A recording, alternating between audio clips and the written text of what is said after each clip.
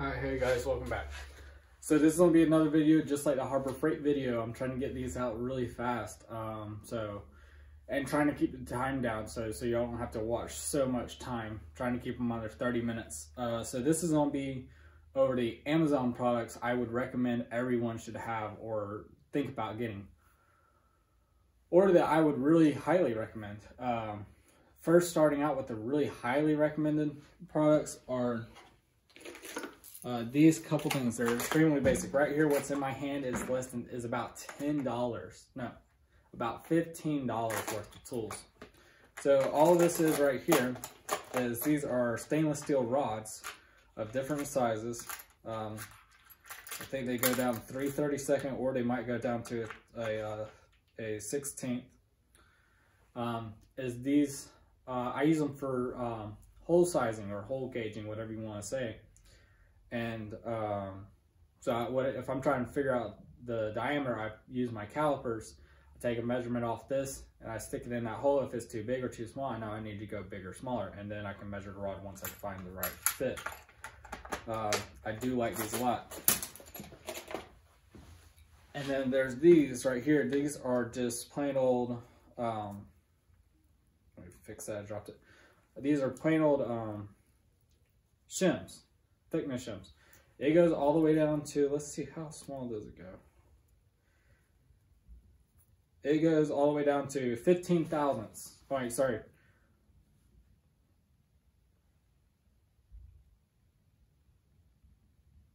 Yeah, so it goes down to 1.5 thousandths. It's the smallest this one goes. I want to get smaller ones because I go a little bit lower than that every once in a while. So it just depends on what you need. These are fantastic though. They are only a couple dollars a piece. Next up is I recommend everyone in the world should have a set of these if y'all are planning on doing any work yourselves, is electrical pin set removers. You gotta be careful with these. I use this one the most. It is a fantastic, well technically I use both of these the most. They are fantastic. The only problem is when these were brand new, I had a problem with these sticking in my palm and they would dangle. Because after I was using them, because I wouldn't even feel it go into my skin. They were so sharp and clean. But they are fantastic. What you do is you stick this into the end of your electrical fitting, depending on what style it is. On most of the ones I do, you stick it in from the front. You push that wire in, stick this, pull that connector towards it, and pull the wire out. That will push down that clip in there and allow you to slide it out. These are fantastic tools. These have saved me so much money. If you have been working on those and you've been planning on getting new connectors and everything, you know how much those connectors cost. They're a fortune. You can just reuse the connectors as long as they're not damaged with this tool. And it comes with all types. I've used these little pinhole, is what I'm gonna call them, disconnectors, and they are fantastic when you need them. Highly recommend that. Next up on the highly recommended, I would use, this is a nibbler. So, let me see if I can open it. I like to keep it in the box. I use it quite often. So what this does is it goes, what you do is there's a handle in here. You can screw it on either side and you chuck it into your drill. And what this does, it spins and it actuates this little rod here. And I actually got this kit actually comes with a spare rod. This one was $25. So what this does, it goes up, you push it forward, it pulls it down and snips it along this other piece here. There's a little flat piece here. So each time this goes up and then comes back down, each time you push it, it pushes into that little cavity and it snaps it off. And thereby cutting it. It's like a little half moon cuts too. You can do any sort of thing with these. Like this right here is designed where you can put your tool in there and you can actually rotate it around. I love this tool so much when I need it. It's fantastic to have. Saves me time, headache, and money. Let's see if I can get this tool back in it. There we go. But it comes with a little instruction list. It comes with a spare rod for cutting. And in case you ever break one of these, which I would be very impressed if you broke them, is it comes with a heat treated spare cutter here. This one was $25. Do not buy the super cheap ones. They're like $15. They will break on you no matter what. This one is a Ditfios or Disfios, however you want to pronounce that. They are fantastic tools. And sorry if I'm speaking really fast. I'm just trying to keep this video under the 30-minute mark, just so y'all don't have to watch it too much, and YouTube will also help me out on that. Next up, and I have to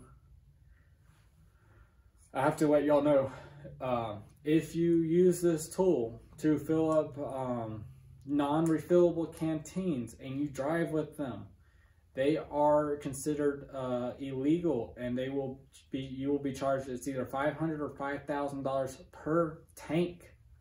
Those are those little green canisters per tank. If they find out that you refilled them, and you never refill them all the way full, even on the refillable ones, if they say, oh yeah, you can fill this one up to all the way completely full to whatever it's recommended at, do not fill it up to that much. If it's a 1 pound recommended tank, do not fill it to 1 pound. Do a couple ounces less than that, probably around 14 or 13. But what you do, you screw this onto the end of your propane tank, your the 20 pound, 30 pound, 100 pound propane tank. You want to freeze those tanks if you can. If you can't, that's all right. This will still work. You screw this into your tank. You screw your bottle onto here. You open your tank upside down. That way the liquid goes from your tank into the bottle. If you do it upside right, you're only getting gas into the bottle and it doesn't want to pressurize correctly. So you do it upside down. And then after a couple seconds, you take it off, you weigh it. You want it around 12 to 14 ounces is what you want it at. If it hits that mark or somewhere around that mark, then you're good to go and you have a nice newly filled tank. Next up, this is more expensive. This is a, I'm gonna call it a marking roller. It's by Incra Rules. It's an aluminum T-channel here that's been painted. And what this is, the reason I got this is because of how nice it is. So what you do is you can take it, it's either a 0.5 or 0.7 mechanical pencil, and you can put it in these holes here, and you can pull it towards you or push it away from you along a straight edge here and mark it. And this thing goes to 64ths of an inch. So it's extremely precise. And it goes up to 12 inches, so that's everything. On the end here, you do have a measuring system that goes from 0 to 3 inches. So this is fantastic. This one goes in 64ths by 1/4 inch, by 1/8 inch. It also goes in millimeters. So if you need a millimeter measurement, this one also has millimeters on it. Next up is a pair of calipers. I am a mechanical person. I do not like the electronic calipers, so I will never have a set of mechanical calipers. These are extremely fantastic. I've tested these across all types of like verified sizes. So what this is, you have your little dial here. Yeah, this one is a, what kind is this? Where's the name on this? No, that's not the name. Okay, oh. No. Right here. This one's from Anytime Tools. So what you have is here is a little dial, and I have this all the way shut, and you can turn it to anywhere you need it. So if you need it there, you can turn it there. If you need it there, you can turn it there. I'm gonna set mine back to 0. There we go. Make sure it's all correct. And there. Now it's set back to 0. And then if you need to say, if I needed 45 millimeters, you line up your red dial here to the 0, and you can lock it in, and you can reuse that measurement all the time. All you need to do is learn how to use one of these. They're extremely basic to learn. You have your interior spikes and your exterior ones here.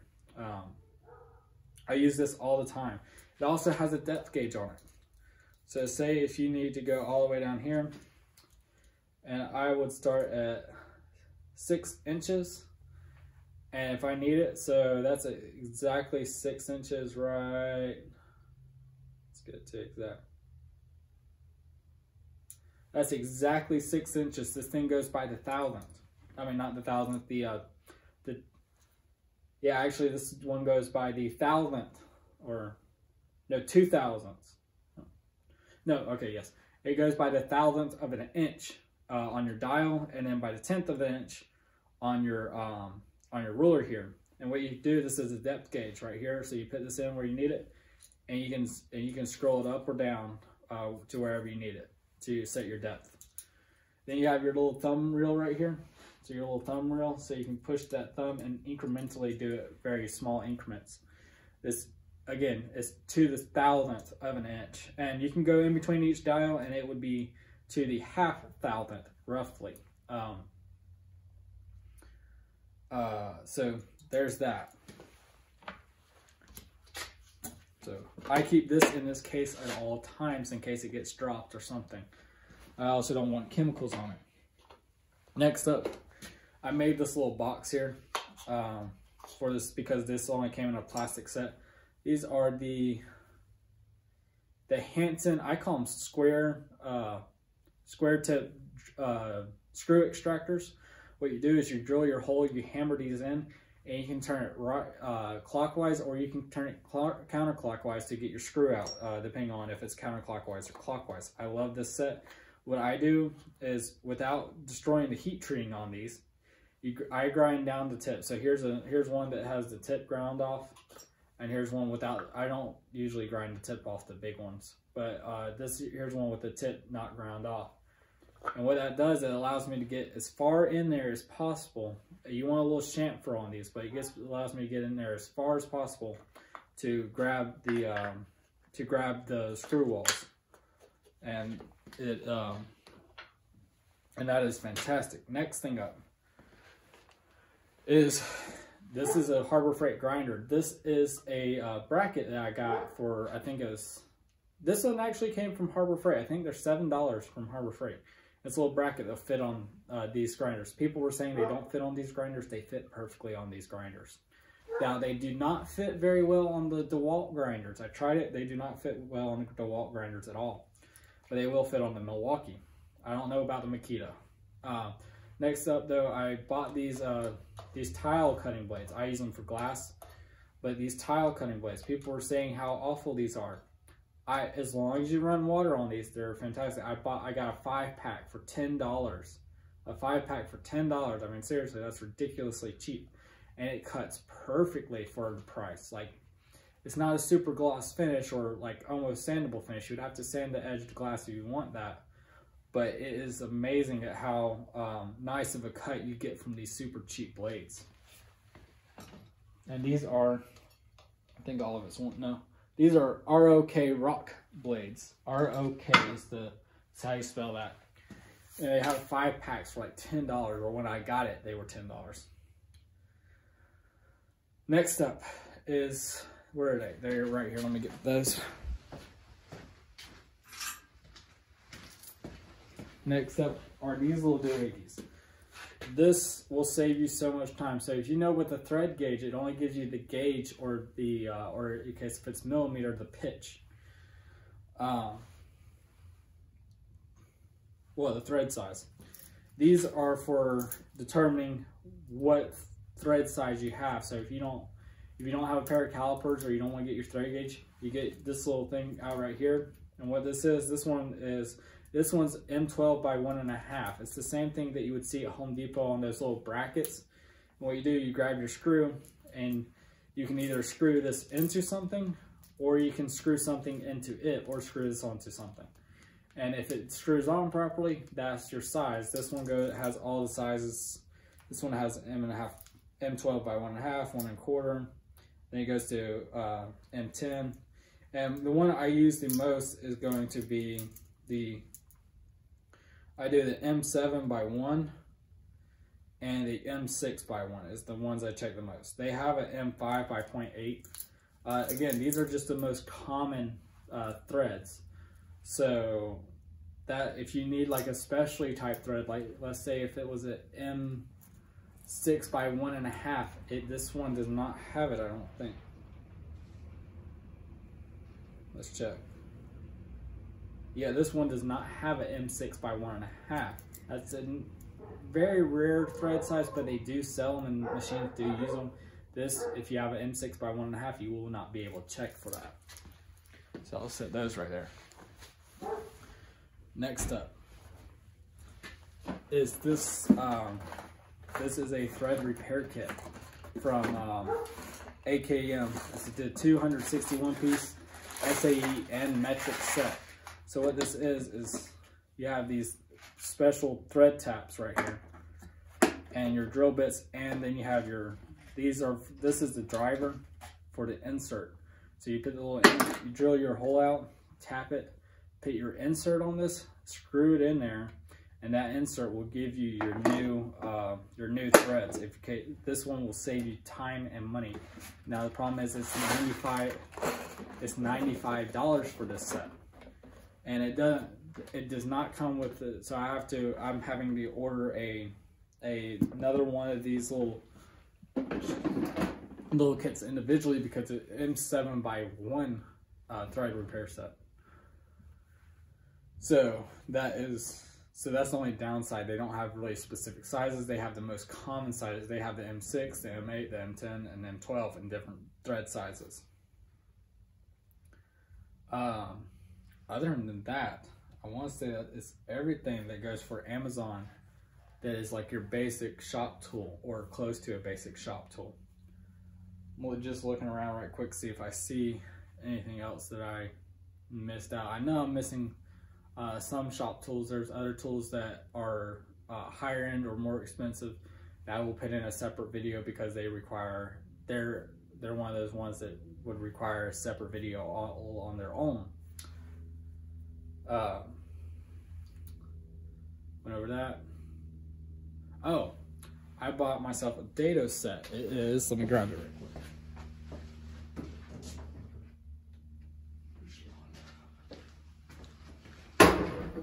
It is a Ushlon, Ushlon 5/8 inch dado set. So, it's a fantastic set. I think it was $70 or $80 for that set, and it's a fantastic set. There's not one thing wrong with that. They are fantastic. You want to be careful with those because right out of the box, they will cut you. That's how sharp they are out of the box, and they stay sharp. I've used them constantly, and they're still sharp.